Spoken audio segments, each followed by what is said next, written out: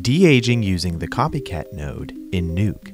Now that we have our frames for our input as well as our ground truth, we will import those into our Nuke comp using an append clip node to create a sequence.